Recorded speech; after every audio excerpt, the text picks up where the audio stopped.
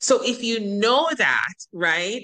And remember I said the awareness, what and asking yourself, well, what is this emotion trying to teach me? If you start asking, that's one of the tools, right? So that sugar is actually giving your body dopamine, and then you're gonna go on that high, right? And then what's on the other side of the high? Crash, right? So you see the roller coaster that you've been on, you can manage that with this information, right? You can manage that with this information. Be true to yourself, but how can you adjust that to their language and their vocabulary so that they'll be more in alignment with you and they'll be more on board with your presentation?